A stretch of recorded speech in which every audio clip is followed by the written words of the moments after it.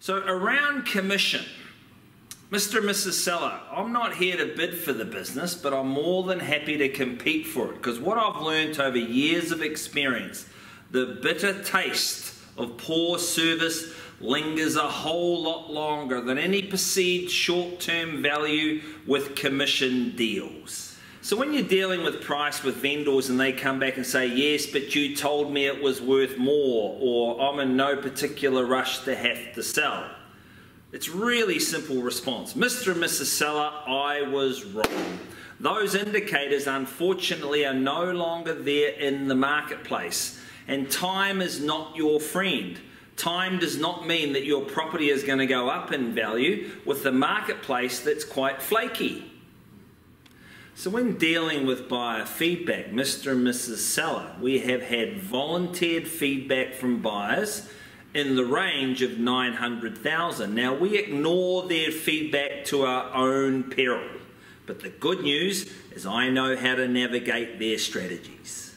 So when you have no one through an open home, Mr. and Mrs. Seller, you had no one through your open home today. What that's telling us, the campaign's working, you just have a very polarizing home. So when buyers ask, is there much interest in the property?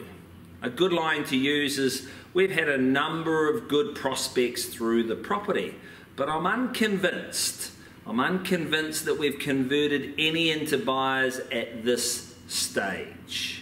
So you go to auction, property doesn't sell, and you go to the marketplace with a price, and sometimes people don't like those prices. A good dialogue to use is, yes, clearly, Mr. and Mrs. Buyer, the home is ready for auction, but our owners are not.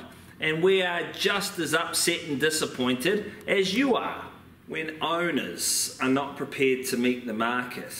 Some good lines are, there's honesty standing out there in your living room, Mr. and Mrs. Seller.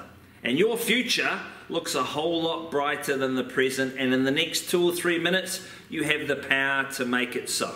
So I'm going to leave you guys to have a brief conversation, and I'm sure that you're going to make the right decision.